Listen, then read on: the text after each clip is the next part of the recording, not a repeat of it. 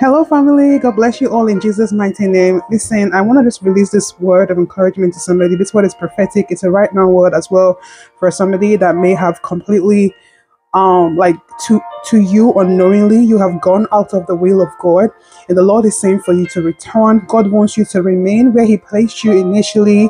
Sometimes it can be circumstances. Sometimes it can just be your challenges, your situation that caused you to move yourself from a particular place, a city, a relationship, or something, whatever it is, or even a job where the Lord placed you. The Lord is speaking to you right now because this word came to me today, right? The Lord is saying to you, return. He's saying to you, return, even right now. Father God, help me to release this word in the way that it will be a blessing unto who needs to hear it right now, oh God, and cause them to make the right turn, oh God, back to you in Jesus' mighty holy name. I've got a few scriptures I want to read. Please heed this word. If you know this word is for you, as I continue to minister, it will resonate with your spirit. If it's for you, and you need to ask the Lord for direction, ask Him for guidance, even right now, to know exactly what to do in this time in Jesus' mighty holy name. What the enemy wants the most is to distract you in this hour where God is trying to do something in your life. The enemy is trying to distract you by taking you out of where God has placed you.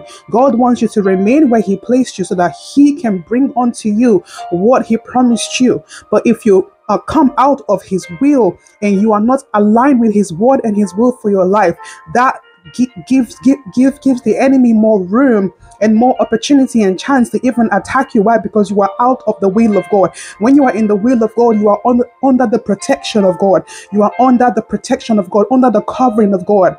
So the Lord is saying to you, return, my child, return. Hallelujah. Praise the Lord. Hallelujah. In Joel chapter 2, verse 12 to 17, it simply says, even now declares the Lord. The Lord God is speaking. Jesus is speaking. He says, return to me. Hallelujah. He's saying, return to me with all of your heart. Come back to me. You have gone astray. You have gone out to be with somebody else that I do not want you to be with. You have gone out to a new job where I never placed you. You've gone into a completely new city where I never sent you to go. Makaroboko shakata labakatileko sukata. May God give you wisdom to discern in this hour. What the enemy is trying to do is take you out of the will of God. But the Lord is saying, return. Hallelujah. He says, return to me. Wait upon me. Fast. It says, weep and mourn. Hallelujah. Rend your heart and, rend your heart and not your garment. Return to the Lord your God, for He is gracious and compassionate. Amen. Slow to anger and abounding in love, and He relents from sending calamity. Wherever it is that you have, gone on to doing, and you've left the Lord, gone out of His will, God is waiting for you to come back.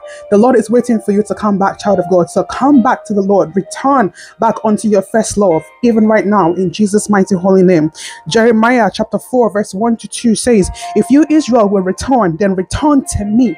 Return to me. Return unto me, so that all that I have prepared for you can be given unto you. Come back. Amen, says the Lord.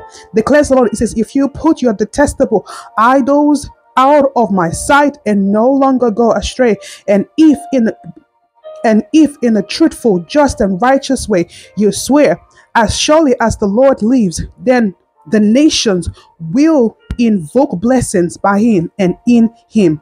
Return. If you remain outside of the will of God, the blessings of the Lord cannot locate you.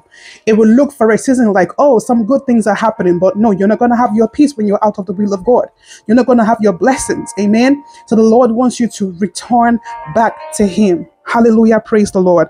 I want to also read Philippians 3:13, which simply just says, Brothers and sisters, I do not consider myself yet to have taken a hold of it. But one thing I do, it says, forgetting what is behind and straining towards what is ahead. God wants you to look towards what He has for you. The destiny, the future, the purpose, the calling, everything, the kingdom marriage. God doesn't want you to keep looking backwards or keep going backwards to the city that He took you out of, to the relationship that He took you out of, to everything that He took you away from. He did it for a reason.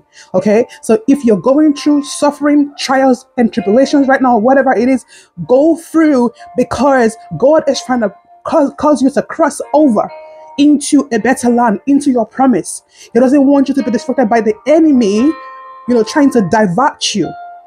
When the enemy sees where there's progress and sees where the Lord is moving, he comes in and begins to deceive you and distract you that this isn't God, because it's not pleasant, because you're going through challenges. No, but God placed you there for a reason and allowing your suffering to strengthen you, to change you, to transform you. Hallelujah, praise the Lord. Amen. So don't keep looking back. Don't keep wondering, if I was in this thing, that I was before, maybe things would be better. No, God brought you out of so many things for a reason. Praise the Lord. He brought you out of Egypt for a reason. So return to the Lord. Don't be like the Israelites that when they were on their way to the promised land, they kept on, saying, we're suffering here in the wilderness, this and that and that. Maybe we should go back to Egypt and be under our slave masters and so on and so forth. No, don't be like that. God is saying return. Keep your eyes on me. Keep focused on what is ahead of you, because I'm taking you somewhere. So stay with me. Stay in my will. My will is good. My will is perfect for you. Hallelujah, praise God. Our last scripture says, John 15:7. It says, if you remain in me and my word remain in you. That's if you stay in my will, if you stay under me. Amen. It says, and my word remain in you. If you follow me, it says, ask whatever you wish and I will do it. It will be done unto you. Praise the Lord. Hallelujah. This is the word of the Lord for you, child of God. Let's pray. Father God, thank you for your word. I'm praying right now, whoever this word is for, Lord, grant them grace and strength, Lord, to take a U-turn, to come back to you, to return, Lord. Speak to them, guide them, Lord. Holy Spirit, Lord, minister unto them in the name of Jesus Christ of Nazareth, that the enemy will not take over them, that the enemy will not distract them, Lord. Cause them to come back to their senses even right now. Lead them, Lord. Let there be clarity of mind, no more confusion in Jesus' mighty holy name, by the power of the Holy Spirit. In the name of Jesus Christ of Nazareth, what the enemy has planned for you in this season is completely scattered in Jesus' mighty name. Get back to the Lord, return to him, remain in his will, and he will bless you in Jesus' mighty holy name. God bless you, child of God. I love you all so much. Remain encouraged in the Lord, and I'll see you all in the next one. Shalom and blessings.